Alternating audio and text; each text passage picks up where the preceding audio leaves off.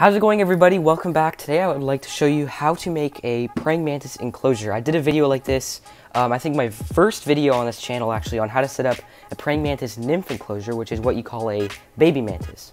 But this one will be more geared towards an adult mantis. This will work for babies, but it works best for adults, as I said. The first thing you want to do is get yourself a good container for the mantis. Of course, depending on the size, you don't need it super big.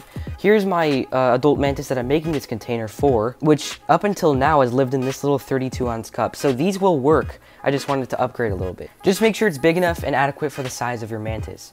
Now you can also just use like a glass box or one of those big jars, but I'm just using this because it's easy. It's got an easy top that you can take off in like literally a second. So anyway, let's get right into it and start setting up the cage.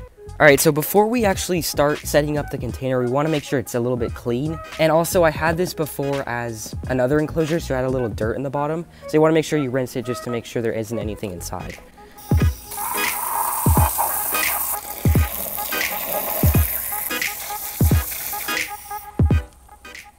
Alright, so after rinsing, you can see that it's pretty clean now. There's no stuff in the bottom anymore. Now, next step is to drill some holes. I'm just going to drill maybe some 1/8-inch holes or something on the right side here and on the left side. The reason is you want some good circulation through. If you do it in one spot, sometimes there'll be a spot of air in the middle of the tank somewhere. Also, don't stress too much about this because a lot of people say that you have to put holes in the container of your insects. But honestly, their lungs are so incredibly small, you don't have to worry about this too much. You could probably seal a mantis in a container like this for a week, and it'd be fine. I'm not saying you should do that, I'm just saying that it's not that big of a deal. So, I'm gonna go drill some holes in the shop. I'll be back in a second. Alright, I decided I'm gonna show this because it's part of the process. So, basically, what I suggest doing is getting like an 1/8-inch drill bit. I think this is a little bigger.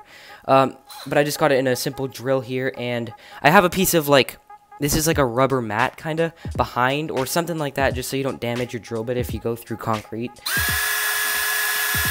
Alright, next I have like a little countersink chucked up in the drill here, just so I can remove these little extra bits of plastic. Alright, so as you can see, we've just drilled the holes. I did countersink them so there aren't any major burrs around them. So now, finally, we can get to actually setting this thing up. First thing you want, well, at least what I use, is paper towel. This is like 5 or 6 layers. You don't need nearly that much. I just do it to hold more humidity. And then I actually have some screen. I'm gonna go show you that in a second. So this is what I meant by screen. It's like this like mesh stuff. I got this at Hobby Lobby.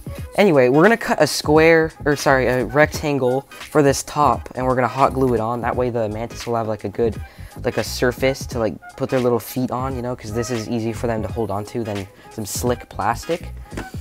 Okay, so while I put this paper towel in, I just want to explain real quick that this is not the only way of doing this. You can do whatever you want. You can put like, I think it's called like Eco Earth, or like that coconut fiber stuff you put in the bottom.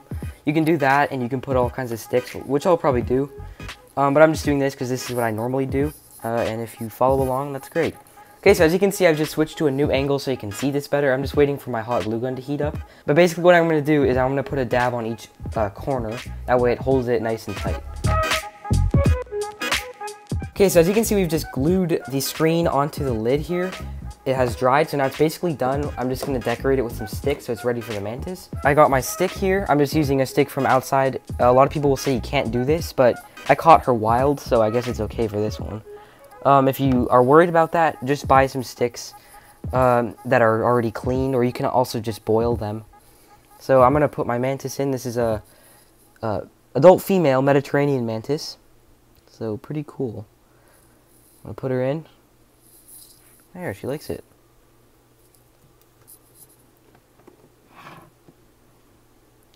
So as you can see there, she's on the roof now. That's a good opportunity to show you how well the screen actually works. Their feet kind of bond to it really well. Anyway, that's basically it, guys. Thank you so much for watching this video. If this helped you, make sure you click the like button. Make sure you subscribe for more videos just like this, and I'll see you next time. Oh yeah, little tip. When it burns you, you know it's ready. I'm joking. Don't do that, please.